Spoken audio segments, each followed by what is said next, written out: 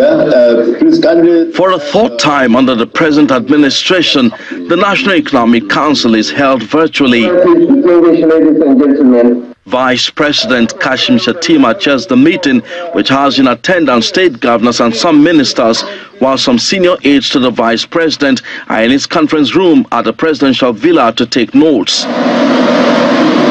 The Vice President calls for unity of purpose in addressing the challenges confronting the nation. We must remain consistent in implementing the initiatives that alleviate the suffering of our citizens and be accountable in doing so. We must also ensure that interventions we deploy are non-discriminatory and favor all stakeholders, with no part of our communities or nation lagging behind.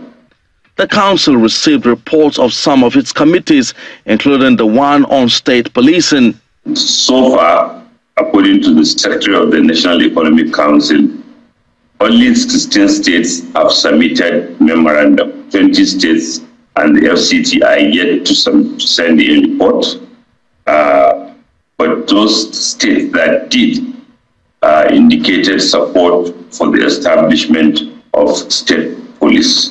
An abridged version of the report of the Committee on Crude Oil Theft Prevention and Control is also presented. Areas of leakages in the oil industry are identified. Activities in the industry, production, flow station, pipeline, and shipment were monitored, and cases of serious infractions were observed. Meanwhile, the federal government is targeting to empower over 1 million young Nigerians with digital skills. That IDICE program, as we term it, is worth $617 million, and the important impact that it will have is that it will create about 1.3 million jobs for young people. The report of the country's account as of March, as presented during the meeting, shows that the excess crude account is about $500,000. The stabilization account is 33.8 billion naira, and natural resources account is 114 billion naira.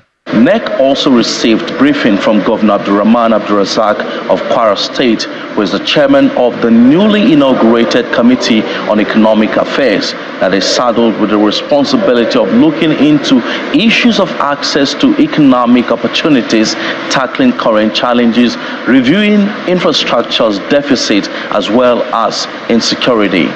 From the Presidential Villa, Emperor Simon, Channels Television News.